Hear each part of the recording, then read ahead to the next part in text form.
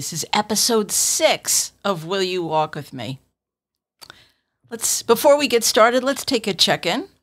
How are you doing today? What is it that you bring to this time of listening and walking?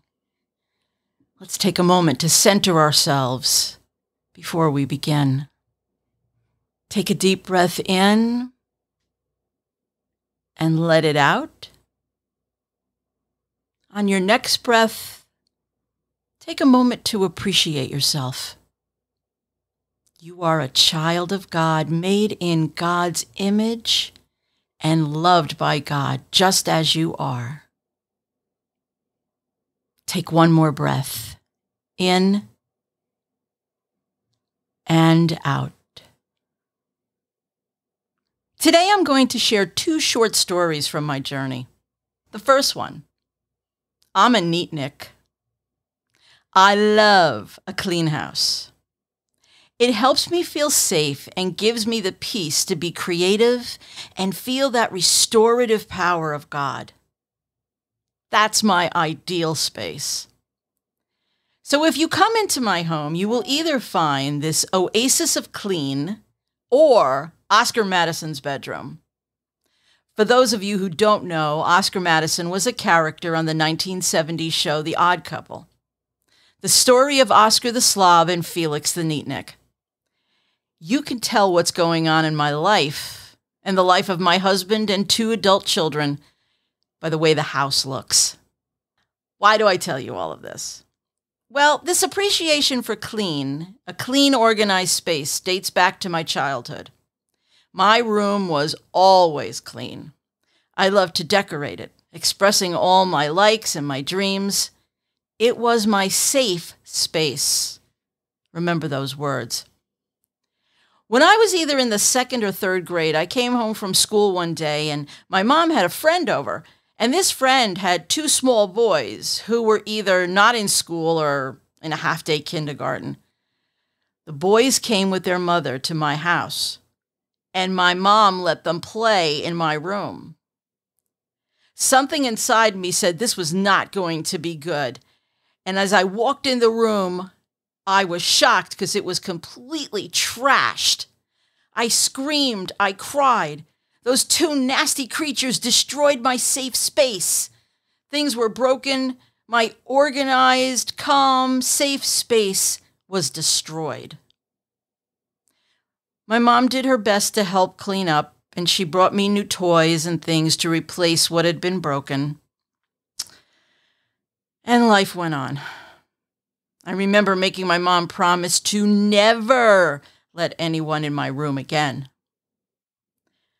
That had to be close to 50 years ago.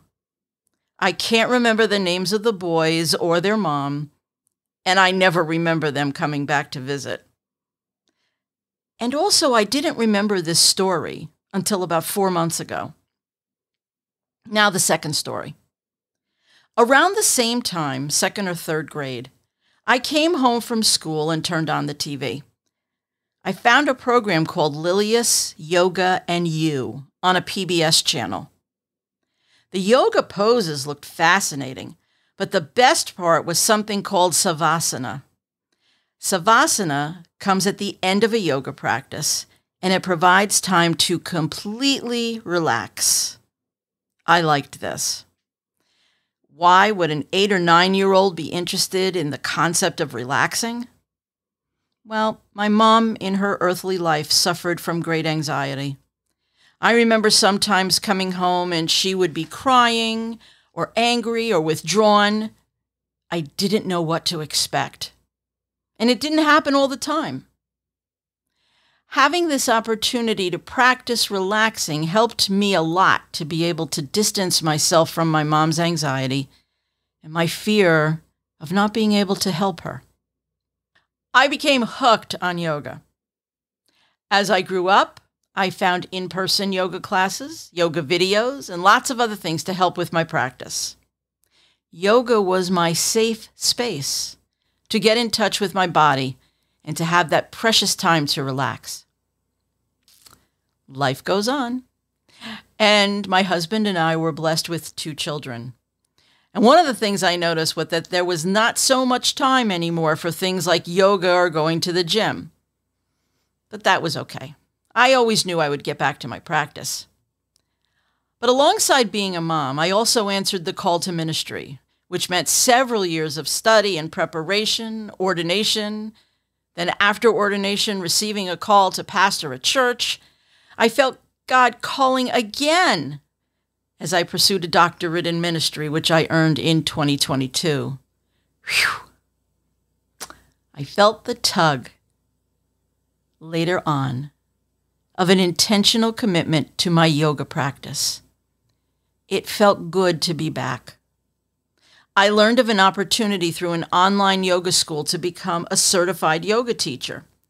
And I thought this would be a wonderful blessing to my ministry and my study of meditation and mindfulness, which I've spoken about in prior episodes. So I went all in. A few weeks into the course, I noticed that being absent from a dedicated practice for so many years was not a good thing. I felt like I was starting from nothing and practicing on a Zoom platform where people would be watching me be clumsy. I began to get self-conscious. Then one Thursday night, we had what was called a power flow yoga class, movements that go from one into another. It can be fast at times, and it's definitely intense. And I just could not keep up. I laid on my mat and cried. I thought I had made a huge mistake. I was either too old or too out of shape to continue. And I was ready to quit, really depressed. Well, God nudged me, and I thank God for it. I made an appointment with the teacher who taught that Power Flow class to talk about what happened. She is not only a gifted teacher, but an awesome listener, and what I would call a true pastor. We were together for about an hour and a half, and she took me through a meditation and reflection journey, which would be way too long to share in total. But the bottom line was I learned that the fear I was experiencing on my yoga mat was one which deep, deep, deep in that place of my inner child was taking the safety and rest that I cherished so much, taking it away and challenging me to something greater that I thought I was failing. The point was that I didn't even realize my yoga mat was a place of safety, and that feeling was instilled in me as a young child. A few days later, I remembered the loss of the safety of my room when the boys trashed it. My inner child was crying out to me, the adult woman. Now, in the bigger picture, my childhood room being trashed and me struggling on a yoga mat is not a big deal. Many people have to deal with much greater issues. What the big deal was, though, was that for decades I didn't acknowledge the safety I felt in my room and on my mat. Not only did I not acknowledge it, but I put the memories way back in my mental closet. It took a trusted mentor and friend to help me bring the memories to light. And it was from that discussion that I took a new look at what God was calling me to as a yoga teacher. And in May, I received my teaching certificate. What is an inner child? We all have an inner child inside of us. It's part of our subconscious that has been picking up and retaining memories and feelings from childhood long before our minds could fully express and comprehend everything that was going on emotionally and mentally. These memories impact our thoughts and behaviors and emotions throughout our adult lives. And many times we don't even know it's happening. Your inner child is part of you that holds the wonderful as well as the scary and has strong emotions and triggers. Inner children are parts of our psyche that remain full of innocence, awe, and wonder when our inner child is healthy. When our inner child is sad or scared, we can bury feelings of neglect, fear, and abandonment, so we do not feel overwhelmed. Research suggests that many adults struggle with unresolved childhood issues, which can impact their mental health and emotional well-being. But the concept of the inner child is quite new. It was first proposed by psychologist Carl Jung. Jung thought it was this inside part of all of us that influenced the decisions we make as adults. Inner children hold those memories and emotions, good and bad, all the things that we experienced. And sometimes they want to help protect us. Sometimes they want us to protect them. And most of the time, we don't even know it's happening. Unfortunately, it is also these inner children who absorb all the negative and harmful words and actions of those who were supposed to keep us safe. Once wounded, these inner children negatively influence who we are as adults, holding enormous power over relationships and decisions. Childhood trauma, where child's needs are not met, destroys a child's sense of safety. There's that word again. Safety, causing them to sometimes be hypervigilant, sometimes scared. And in adulthood, these inner children never go away. And neither do their feelings of being unsafe and unloved, and thinking that the world is a horrible and dangerous place. There are 3 types of trauma that children endure at the hands of caregivers, 3 major ones that cause inner adult injury. They include physical, emotional, and psychological neglect. Physical safety and nourishment are basic human needs that are given freely from caregivers to children. However, in physical neglect, these rights are violated or lacking. Unfortunately, physical neglect does not mean only that the child was kept from food or shelter. It can also mean several forms of abuse are taking place, such as sexual abuse. Emotional neglect. This is where a child's caregiver did not show enough interest in the child's emotional needs for support, respect, and love. In these cases, either the caregiver does not pay attention to or condemns any emotional expressions that the child might need. Psychological neglect.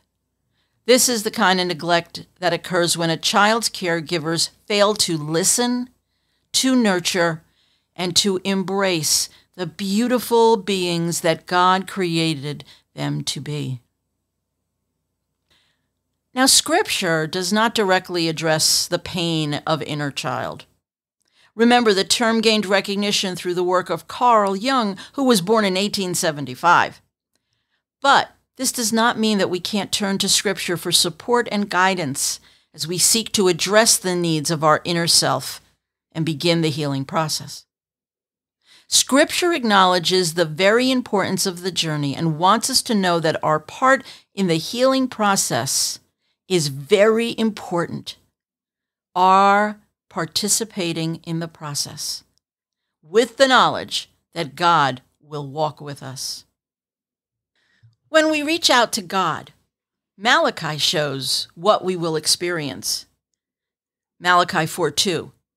But for you, sunrise, the sun of righteousness will dawn on those who honor my name, healing, radiating power from its wings. You will be bursting with energy like colts, frisky and frolicking. In Paul's second letter to the church at Corinth, he encourages us when it looks like the journey is too tough. 2 Corinthians 4:16 through 18 says, so we're not giving up. How could we? Even though on the outside it often looks like things are falling apart on us, on the inside where God is making a new life, not a day goes by without his unfolding grace. These hard times are small potatoes compared to the coming good times, the lavish celebration prepared for us. There's far more here than meets the eye. These things we now see here today, gone tomorrow, but the things we can't see will last forever. And finally, another scripture for encouragement, Again, from Paul, written to the Ephesians, chapter 3, verses 16 through 19. My response is to get down on my knees before the Father, this magnificent Father who parcels out all heaven and earth. I ask him to strengthen you by his Spirit, not a brute strength, but a glorious inner strength, that Christ will live in you as you open the door and invite him in. And I ask him with both feet planted firmly on love, that you'll be able to take it all in, the followers of Jesus in the extravagant dimensions of Christ's love. Reach out and experience it all. Test its length. Rise to the heights, live full lives, full in the fullness of God. So Scripture calls us to have the courage to take this on, to reach out and embrace our inner child, to find out what we can learn from our child and how we can help our child know that it is loved. A first possible step in working at healing your inner child is to acknowledge that he or she is actually wounded. The harm done to your inner child is directly correlated with the ways that you feel unsafe in the world. Some signals that you might have a wounded inner child: a deep feeling that there's something wrong with you, experiencing anxiety, feeling ashamed of expressing emotions, fear of abandonment. Our inner children directly influence what we do. Adults can be controlled by their unconscious child, and when wounded, these little ones, full of anger and shame and rage, become even more closed off to the world. So this work of attempting healing, or reparenting, as it is sometimes known as, can provide excellent opportunities for healing. Healing improved self-esteem, having a more positive relationship with yourself and therefore with the world.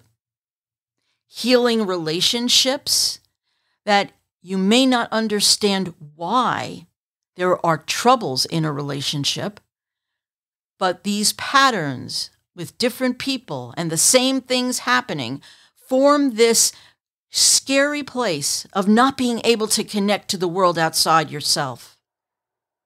The reduction of anxiety and depression, the healing of childhood trauma can lead to that peace that passes all understanding.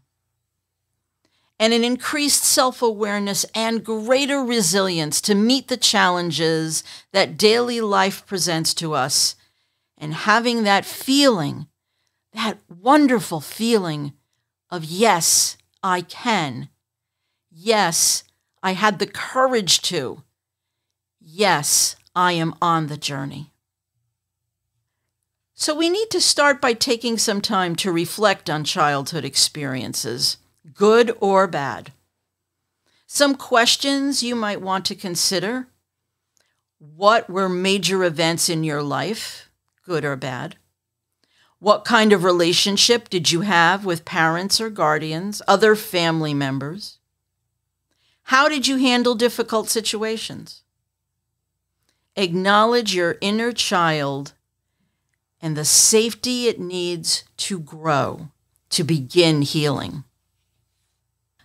Another thing that you could do, and this might sound a little weird, but is to ask your inner child if you can give it a big hug. Most times the pain and anxiety that inner children express is that they did not have that physical touch. They did not know they were loved. And most of us carry that emotional pain into our childhood. So here is a very short meditation to help if your inner child allows you to give them that hug. Find a quiet and comfortable place where you can relax and feel safe. Close your eyes And take some deep breaths. Visualize yourself as a child with all the innocence and joy of that age. Imagine your inner child standing before you, looking at you, and wanting to trust you, the adult. Visualize yourself opening up your arms and wrapping them around your child in a warm and loving embrace. Tell your inner child that they have nothing to fear, that they are loved, that they are safe, and that you and God will walk with them. Hold that for as long as you can. Take a few more deep breaths and know that God is with you. Inner child healing deals a lot with comforting, soothing, and reparenting your hurt inner child. The idea is that you give to him or her what they need to help get unstuck so the two of you can move forward. And as you go through this process, remember, God will walk with you. In Matthew 6:33, he simply tells us to seek him first. He will give all the rest. The inner child of our past may need to hear some things repeatedly. They may need to know that family problems were never their fault, and that they were not to blame for the abuse, and that they are valuable.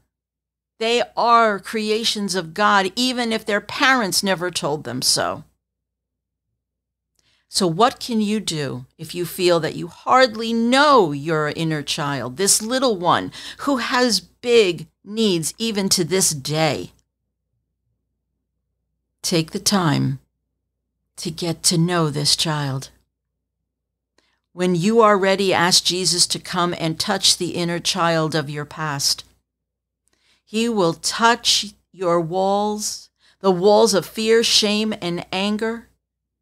He will help you bring those walls down. He will be glad to go back and comfort your little one in a way that no human can do. Because Jesus is the healer, and he will satisfy. Remember in John 17 that Jesus prayed that we would be one as he and the Father are one. His desire is to restore us to wholeness, to fill those empty places, because he experienced every hurt and he understands. Father, I want those you gave me to be with me right where I am, so they can see my glory, the splendor you gave me. Having loved me long before there ever was a world, righteous Father, the world has never known you, but I have known you. These disciples know you. They know that you sent me on this mission. I have made your very being known to them, who you are and what you do. Continue to make it known so that your love for me might be theirs as well, exactly as I am in you and I am in them. This is a work in process, and my prayers go with you as you begin to even think about this. Invest in yourself. You are worth it. And as we come to a close, I'm excited to share with you that we will continue this discussion, this journey with the inner child next month as I welcome Courtney Smith-Taylor, a licensed social worker and therapist, to join me in a discussion about how therapy is extremely helpful in healing inner child trauma. So until then, I am inviting you to be on this journey with me, a journey to know the healing and life-giving, restoring power of God through Jesus, his Son, and the Holy Spirit. I hope that you will join me and Courtney in our next episode. And I want to be sure that if you are in need of professional help, which I treasure in my own journey, and you don't know who to talk to, you can contact the National Suicide Prevention Lifeline, accessible by calling 1-800-273-TALK, which is 8255. Or there is a 3-digit 988 Suicide and Crisis Lifeline code that is designated to be memorable, and a quick number that connects people who are in any mental health crisis to a trained professional. If you would like to reach out to us, please send us a note at podcast@willyouwalkwithme.com. And as always, I thank my producers, Andrew and Catherine, and all of you for listening. I pray that each of you see the hand of Jesus extended, and that each of you know that you are a precious child of God. Grab on to Jesus.